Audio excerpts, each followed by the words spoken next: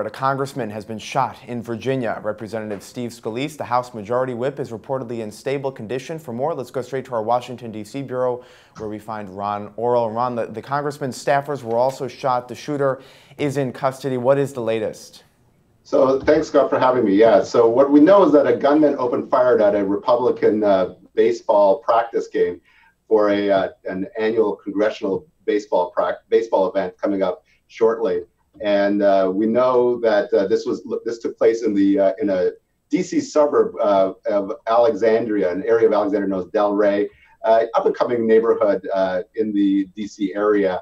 And we know that the Alexandria police say they have a suspect in custody, as you suggested, and that reports are that he carried used a semi-automatic rifle to take shots at congressmen and other staffers, and that 5 people have been shot. And yes, the various reports have suggested that Steve Scalise is in stable condition.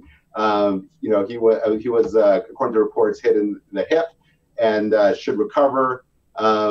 He's, I guess, one of the top congressmen in the House in terms of importance on Capitol Hill. As the majority whip, he kind of corrals the votes. Right. So his presence will be missed until he recovers. And do we know anything about the alleged shooter? We don't have any information about who it is, except that the Alexandria police say that he's in custody and is not a threat to anyone at this point. But that's all we know.